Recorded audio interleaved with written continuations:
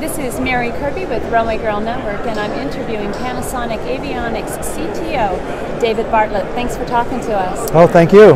Now, I flew on Aer Lingus for AIX and had a wonderful experience, but at the very beginning of the flight, there was a moment of disarray where the in-flight entertainment system wasn't working, and the flight attendant immediately jumped on the intercom and said, "Fear not, we're going to reboot," and then everything was fine and it was absolutely perfect. But for those moments when it wasn't working, passengers were genuinely concerned. Yes. So in a world where there's a lot of folks that say, you know, embedded IFE is not going to last very long, everyone has their own PEDs, I found it interesting to have that experience where people really were concerned about the IFE going down. So given that, where do you see the future of embedded IFE?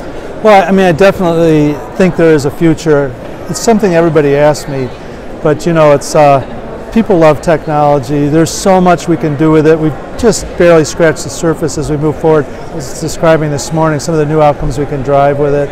As we make more engaging content, passengers look forward to, it's going to stay. I mean, it's up to us, right, as an industry. If we can create the engaging content, they'll definitely look forward to it and look forward to getting on planes and seeing it. Okay, and of course your next platform is a cornerstone of what that's all going to look like. That's right. But it's also, it's not just hardware and systems and software, it's a whole reimagining of what in-flight entertainment and connectivity entails. Can you explain it to the uninitiated? Yeah, no, it absolutely is all about that. So we've set up a platform to really be a foundation to drive new outcomes that the industry is looking for, that the passenger is looking for. How can we more deeply engage with a customer and based on their preferences, their likes, the things, the type of content they want to see, whether that's esports or gaming or new levels of shopping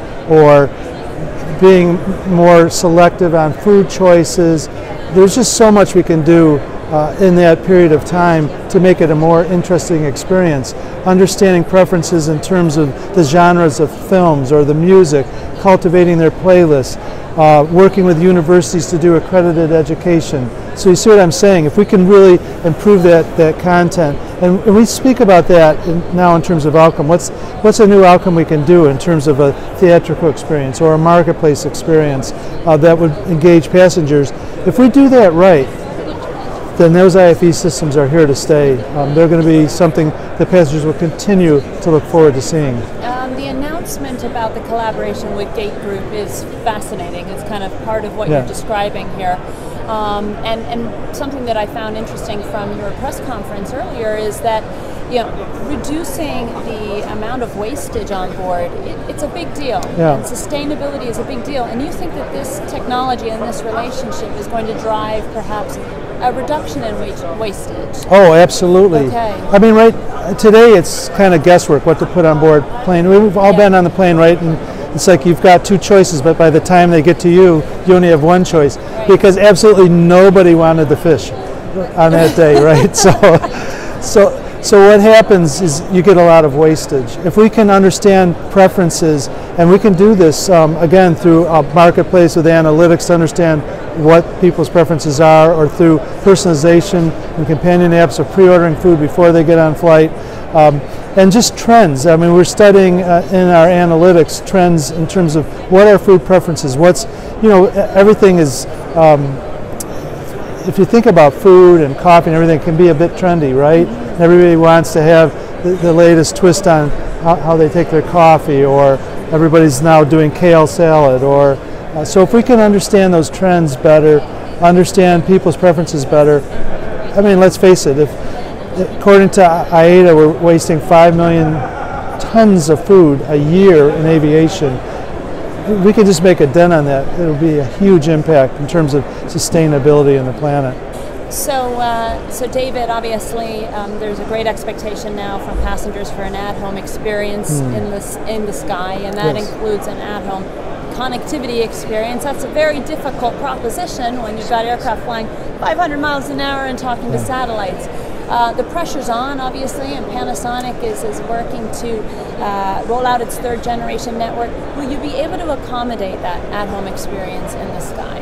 Well, that is the goal. Yeah. As you know, and I know you've reported on this extensively, and so our investments, just as a testament to our commitment in extreme throughput into spot beam technology, increasing our coverage around the globe, how we're using our network management to better do the traffic shaping, because the thing about bandwidth, even on any situation, is you don't want anybody to use the majority of it, right? So how do we use it as a group more responsibly as the capability evolves? So how do we manage the network? How do we to shape the traffic going through? How do we govern some of the usage versus other usage to achieve that? Because that is our goal, is to achieve the same experience we have at home on the plane. I am confident we will do that. Are we there yet? No, but we are continuing to invest heavily in this, and I think we've made great strides. Some of the Gen 3 technologies with the new Gentech modem is proven on magnitude faster and more reliable than what we've seen in the past. So you're already seeing some positive results. Yes. I know it's started rolling out now on Southwest and United. That's right. Southwest United, yeah. Okay, great. Thank you very much. Well, thank you. Yeah.